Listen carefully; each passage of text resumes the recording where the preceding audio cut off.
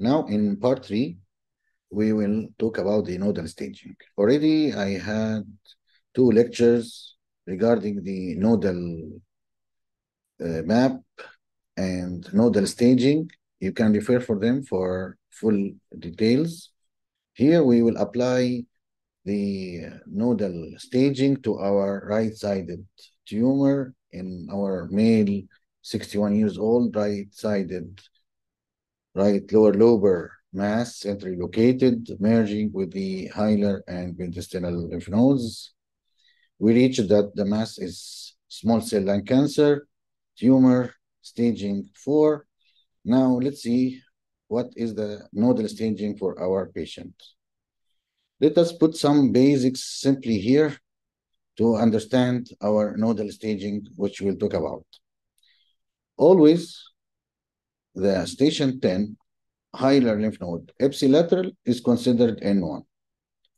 Subcarinal lymph nodes represent always N2, whether the mass is right or left-sided. So we have here 2 facts. Station 10 ipsilateral is N1. If it is contralateral, it will be N3.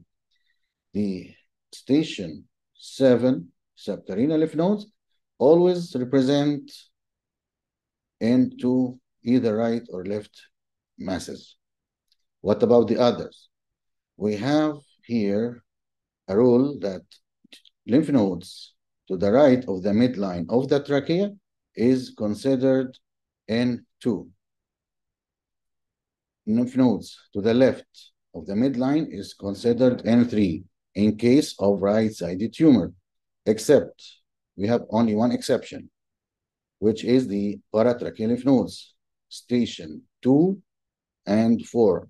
The upper paratracheal lymph nodes above the level of aortic arch, it's supra-aortic level, and the lower paratracheal lymph nodes is present at the level of aortic arch or below. Right para-aortic lymph nodes, paratracheal lymph nodes, right side or left-sided, has another landmark, which is the left lateral wall of the trachea. Other lymph nodes, the landmark is the midline of the trachea. Only the paratracheal lymph nodes has a landmark of left lateral wall. Let's apply this for our case after this another illustration to fix these ideas. The mass is right side, hilar only is N1, N2 will be always subcarinal, either left or right side. The hilar lymph node station 10 is N1 if ipsilateral, N3 if contralateral. Subcarinal is station 7. The midline of the trachea divide the other mediastinal lymph nodes into right and left. Right, so it will be ipsilateral, so it will be N2. To the left of the midline, it will be contralateral, so it will be considered N3, except paratracheal lymph nodes, which are upper paratracheal above the level of aortic arch. It's considered 2R if it is to the right of the left lateral wall. Considered 4R for lower paratracheal group if it is to the right of the left lateral wall of the trachea. It will represent N2. If paratracheal lymph nodes is beyond the level of left lateral wall, if paratracheal lymph nodes are shown here beyond the left lateral wall, it will be considered contralateral and N3. Let's apply this for our case. The first lymph node to be shown here is the 3P, station 3P, representing retrotracheal lymph nodes. As you can see here, obviously it is to the right of the midline of trachea, so it is considered N2. Here appears for us lymph nodes in the prevascular location, which is group 3A. Obviously, it is to the left of the midline of trachea, so it represents, in our case, right-sided tumor, it will represent N3. We go further down. We have now station 6, para-aortic lymph nodes. because its location already considered left-sided, so it will be N2 in case of left-sided tumor. For our tumor here in the right side, it will be N3. Apply our rule. Our landmark is the midline of the trachea. It is to the left in right-sided tumor. So this is contralateral. So this is N3. Let's go to the subcarinal. It's present there, station 7.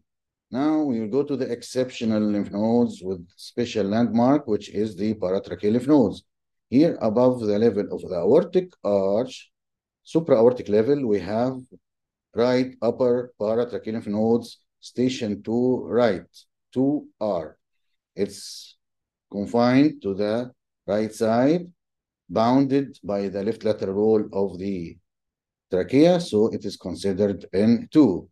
Now go further down to the level of aortic arch, so we are at the level of right paratracheal lymph nodes. Also, it's not extending beyond the level of the left lateral wall of the trachea. So we have 4R right-sided and 4 for the station 4.